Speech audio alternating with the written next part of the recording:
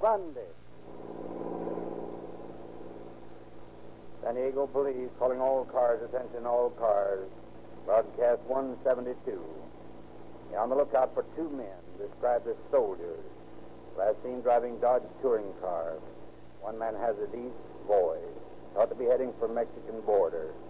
These men are killers, that's all.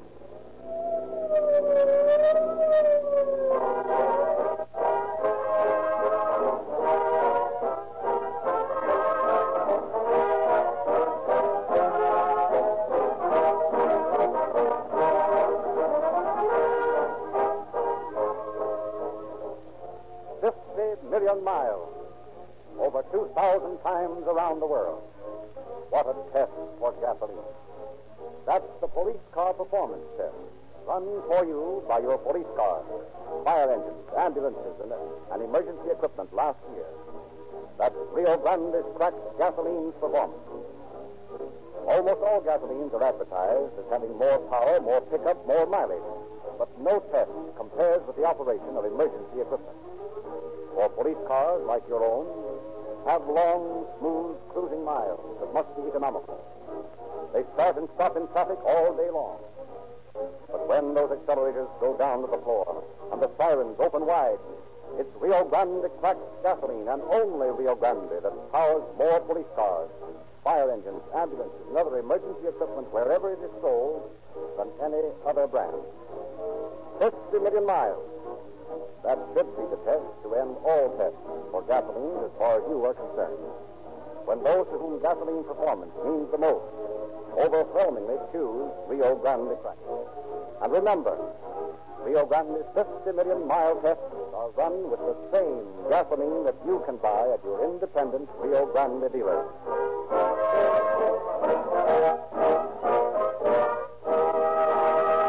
Tonight it is our pleasure to present Captain Harry J. Kelly, Chief of Detectives of the San Diego Police Department.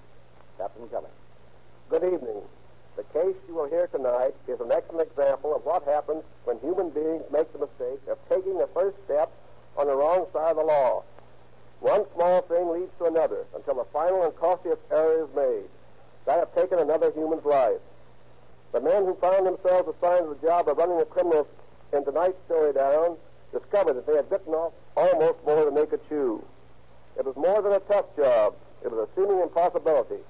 However, because part of their early training in the importance of hanging on to a clue, no matter how thin it may seem, these officers managed to push aside the obstacles in their way and eventually accomplish the impossible, that of bringing the men back to face justice. It was a long chase and a hard one, but it proved very definitely that in a final analysis, crime is a poor paying business.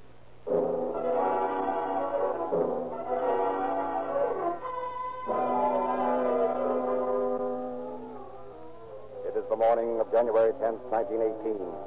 John C. Shelton, lineman for the Consolidated Gas and Electric Company of San Diego, and two members of his crew are repairing a telephone line. The sun, shining brightly, throws shadows of eucalyptus trees clearly on the warm surface of a paved road. The sun, the heat, after a long siege of winter rain, creates a relaxing atmosphere. The men long to be finished with the job, long to rest during their noon hour.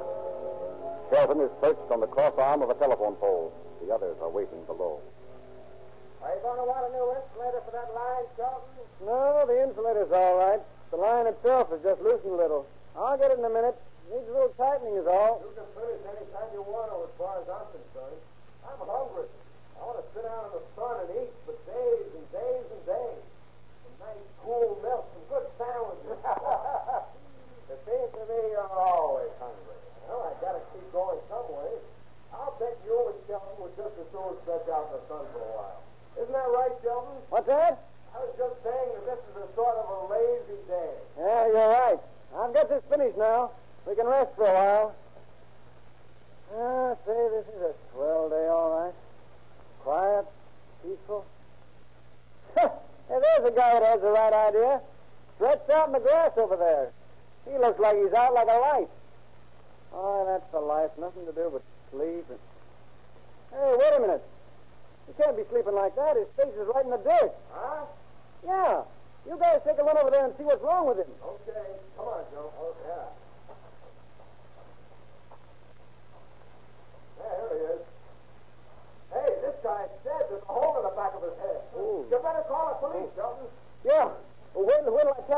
and see if I can get through a line into police headquarters.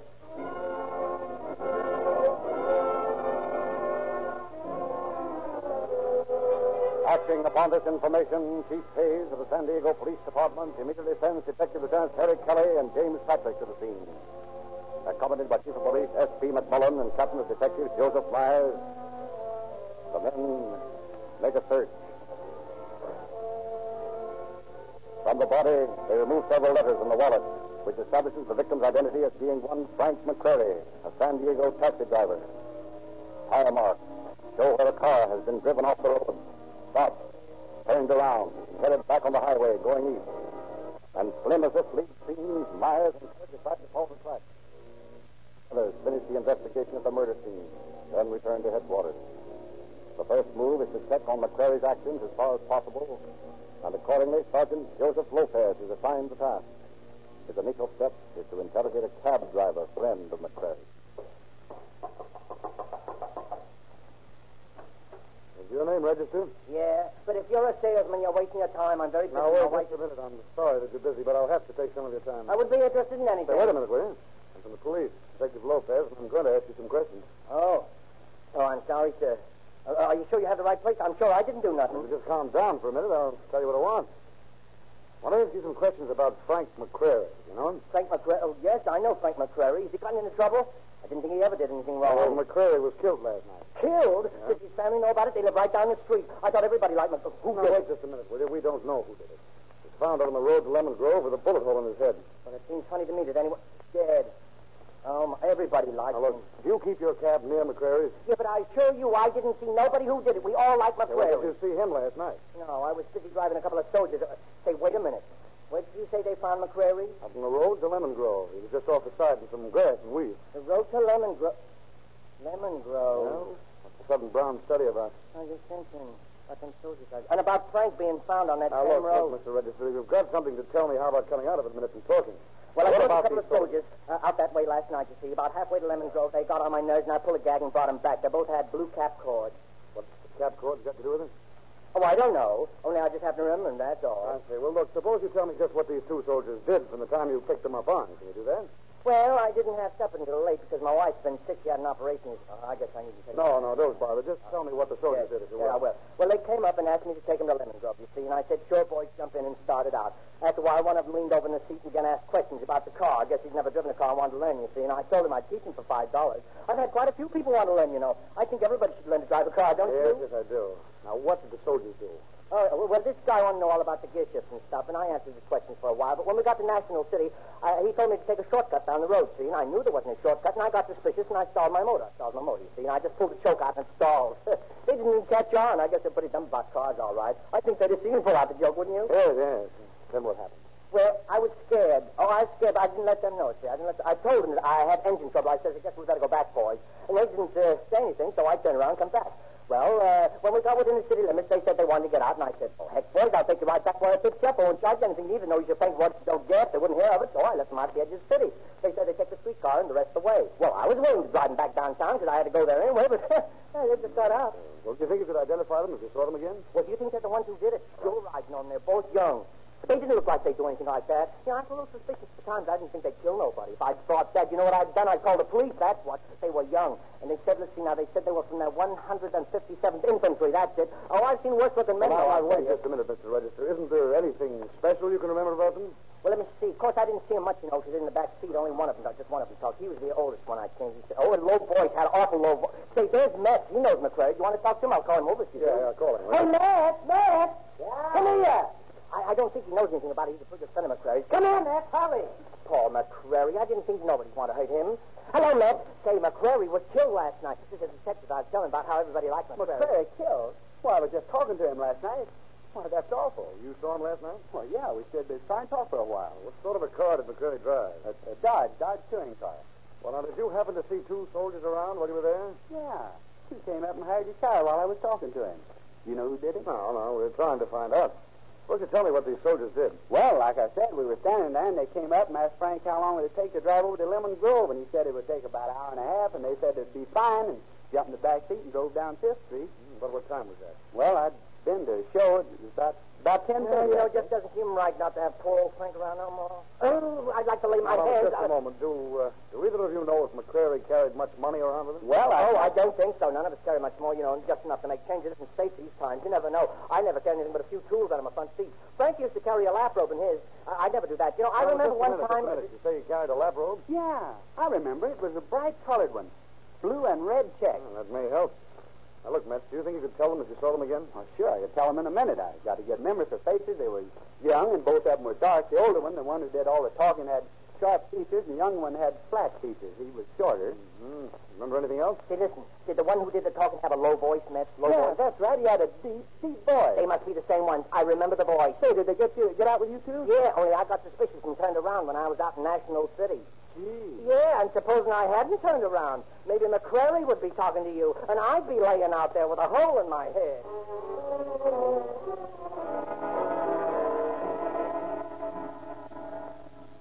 A short time later, Myers and Kelly, who were heading east on the road where McCrary was found, called their office in San Diego. Learn what has been discovered there. Learn that the two men they are following are soldiers. One with an exceptionally low-pitched voice.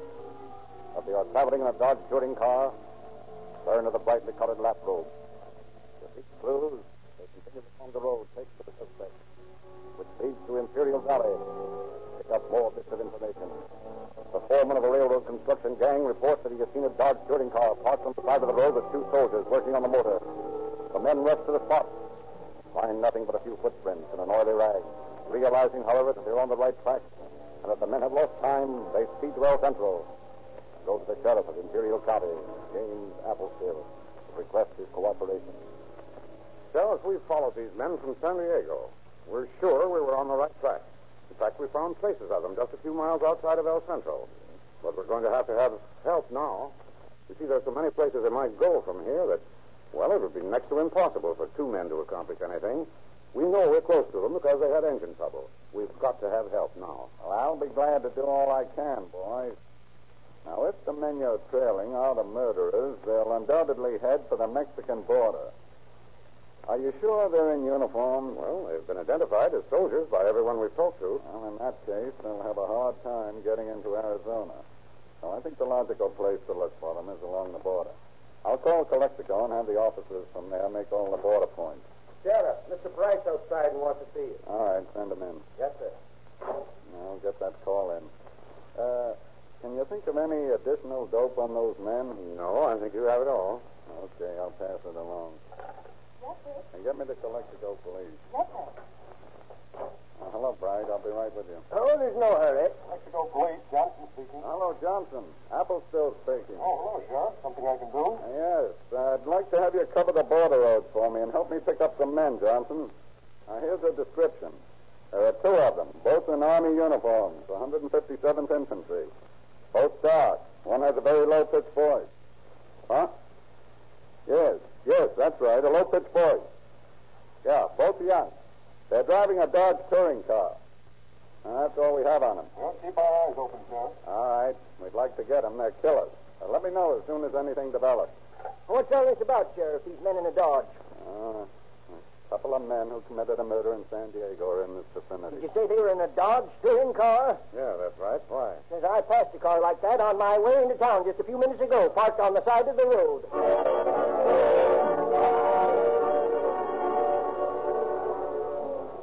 Following up this bit of unexpected information, Captain Myers and Detective Kelly, led by Bright, are soon examining the car, which is a ruin.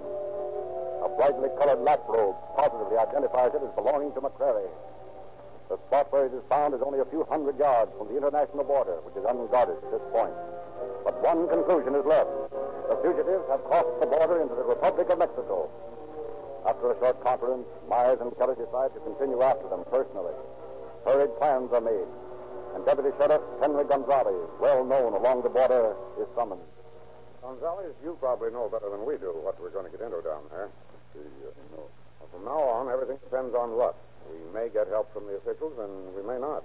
No matter what happens, we're going to do everything we can to get those men. I will do everything I can to help.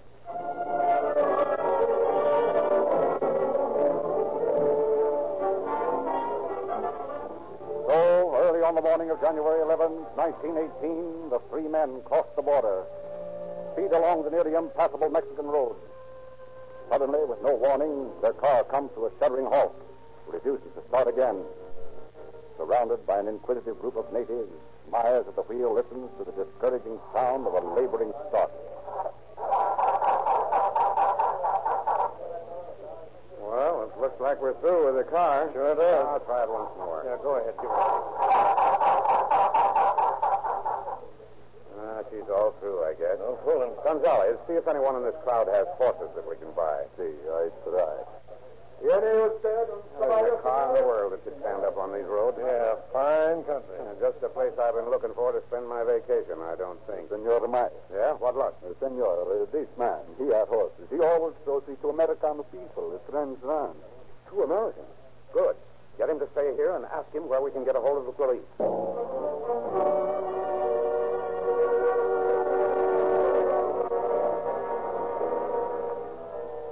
2 hours later, Myers, Kelly, and Gonzalez, accompanied by a group of Mexican police, are within 2 miles of the ranch where the fugitives have been seen.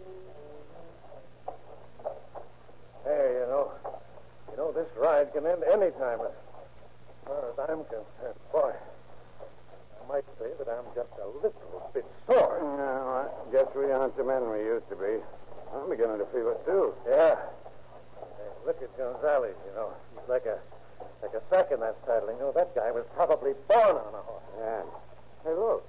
They're all stopping. What do you suppose is up? Which means... Hey, Gonzalez, what's the idea? Tell them to keep going. 1 minute, senor. I find out why they are stopped. ¿Por qué no vamos? No vamos más, señor. El rancho pone escondido para mi hermano. They say they will go no farther. They say this ranch belongs to one of the men's brothers. He will not go to it. You tell them we don't want the brother. Tell them we want the men that are there. Sure. I already tell them that. They say the men are friends.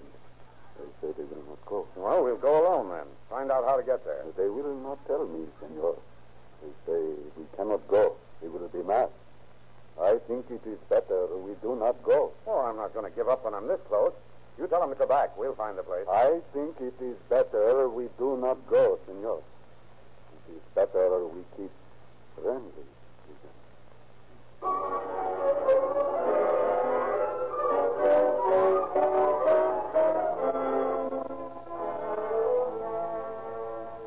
Balked at every turn, Myers and Kelly once again find themselves left with no choice but to return to Mexicali. But arriving there, they find news. The foreman, who earlier had tipped Gonzalez off as to the whereabouts of the suspect, claims that less than an hour after Myers and Kelly had left for the ranch, the 2 soldiers had appeared in Mexicali. But they apparently had discovered the fact that they were being followed and had left immediately. Realizing this makes matters even worse than before, the 2 detectives first checked with the Mexican military commander of the district of Baja California, Governor Esteban Cantu, who promises to have all his posts keep a lookout for the criminals. Then called San Diego to inform Chief Hayes of their progress. And here they receive their second piece of news within the day when Chief Hayes orders them back to San Diego. Says he has uncovered new evidence as to the identity of the wanted men. Accordingly, Myers and Kelly make the drive back to San Diego. Find that from a list of Army deserters, 2 men and pictures of 2 more men answering the description of the murderers are being held for identification.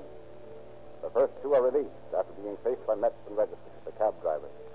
But when they are shown the pictures of the other 2... These are the 2. These are the ones who took the ride with me. They're the same ones, only I got suspicions and I came back. I remember this one. He's the one that told me to go down that street. He's the one that had the low voice. And he's the one that asked me all about the gear shift. I thought it was funny at the time, too. Are they the ones who killed McQuarrie? Where are they, if I could just lay my Wait hand? a minute. Let Metz have a look at it. These are the ones, all right. Remember I told you one had sharp features? Yeah. Yeah, well, this is him. He's the one that had the deep voice. This other one has flat features, just like I said. They're the ones that drove away with McQuarrie that night, and I'm sure of it. Fine. Well, that's about all you can do for us now. We want to get in touch with you later, so don't leave town unless you let us know. We'll call on you when we need you. Goodbye. So long. I told you I had the right to ride all the time on that. Now, Kelly, you go out to Camp Kearney. Gather every single article you can find that belong to either of these men and bring them in. Right. We've got a little more to work with now. Check up on the Army records, too.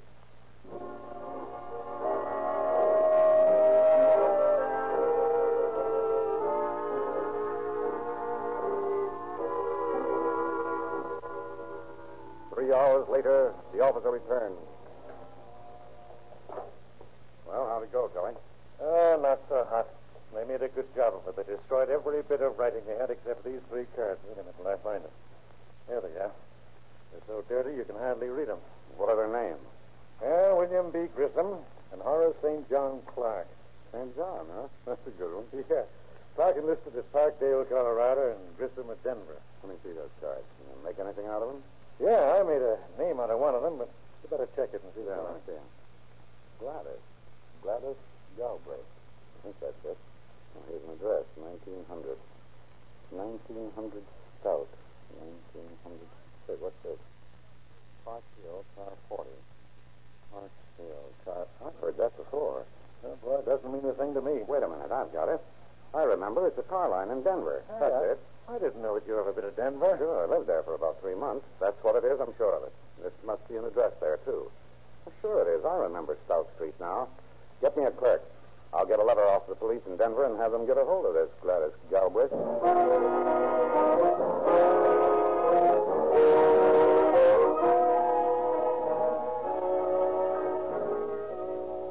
Denver police, on receipt of the letter, go to work at once. Detectives George Eade and Henry J. Genty are sent to the address. And an hour later, they have Gladys Galbraith in their office, are questioning her. Gladys, do you know 2 soldiers named Grissom and Clark? Yeah, I know Bill Grissom. Why? You heard from him lately? No, I'm married now, and I don't want to have anything to do with him. I don't want to be bothered about him. Well, where is he now, do you know? No, I don't know where he is, and what's more, I wouldn't tell you if I did. What do you think of that? Well, if you don't know where he is, you can't help it. That's right. Can I go now? Sure, you can go. Thanks.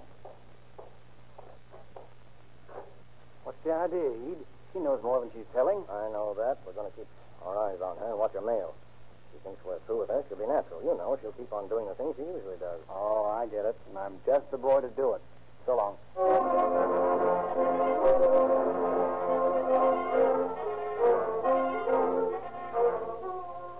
2 days pass and nothing develops. But on the 3rd day, Genty intercepts a letter addressed to Gladys Galbraith. And after one glance at the signature, he bursts in on Ede. The letter from Grissom. Good. Let's have it. Don't tell anyone I am here. My life wouldn't be worth a dime if you did. I am working at the John Smith Ranch, 12 miles from Fountain. Listen to this. Come to Fountain on Tuesday. We'll meet you there, and we'll have the ranch payroll. We'll go to Mexico. I'll meet you at the corner of 3rd and Mill Street. Well, Gentry, something tells me you and I are due for a little trip to the corner of 3rd and Mill Street and Fountain.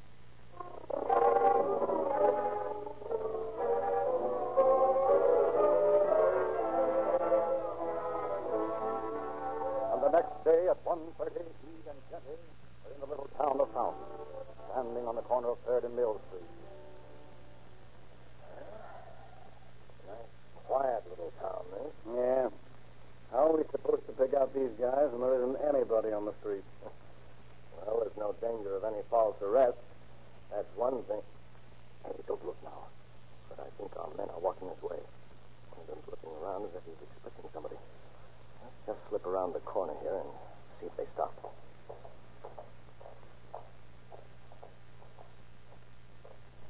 Okay. It's far enough. Come on. Hello, boys. Waiting for someone? Let me see you guys. Hey, you got an awful low voice, haven't you? You wouldn't be William Grissom, would you? No. Come on, let's Now, wait just a minute. I kind of think you are Grissom. And Grissom that killed a man in San Diego. What do you think of that? You're nuts. Grissom that wrote to Gladys Galbraith and said you'd meet her here with a payroll from the Smith Ranch. You're nuts. Come on, quit stalling. We got you cold, Grissom, and you too, Clark. Horace St. John Clark. How about it? Come on, spill it. Your name's Clark, isn't that right? Yeah. Shut up.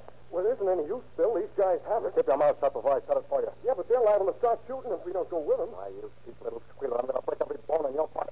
Don't do that, Bill. I'm only trying to keep us out of more trouble. If I slap in your face onto these flat but why you... Bill. All right, boys. I hate to bust this up, but we've got a date in San Diego. Maybe there's anything here. Come on, Eve. Don't be scared. Come on, before they kill each other. Not that be such a bad idea. Saves a lot of trouble. Come on. Come on.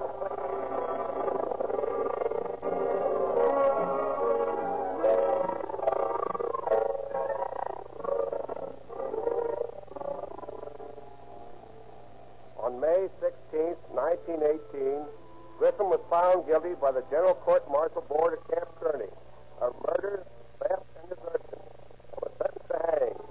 Clark, although just 18, was found guilty of theft and desertion and sentenced to Leavenworth prison for 30 years. Grissom beat the news, however, when the President of the United States communicated federal prison. Thus, the brutal slaving of Frank McCrary was finally closed, with a notation written on the files, closed, by 3 bits of cardboard. Thank you, Captain Kelly.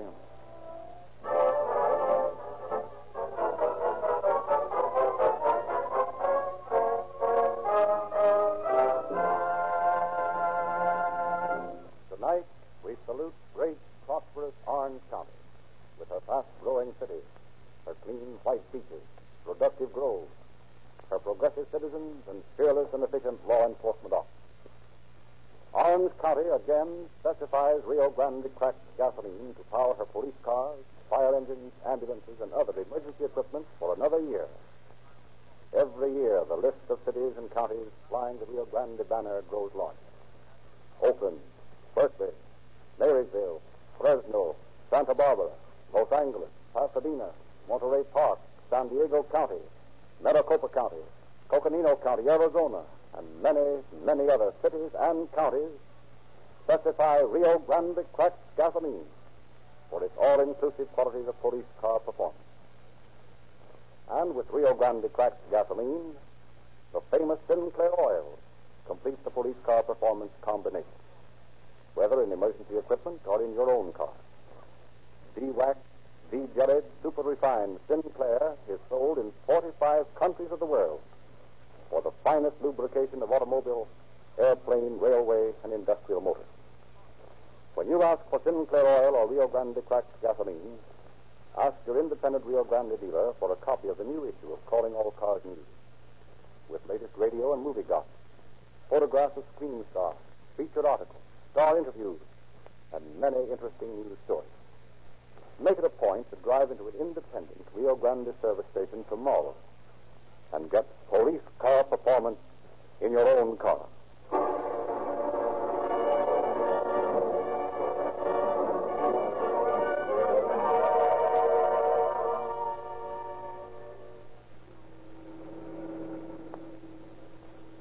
San Diego Police calling all cars, attention, all cars. Cancellation broadcast 172 regarding a murder and a robbery. Suspects in this case now in custody. That's all.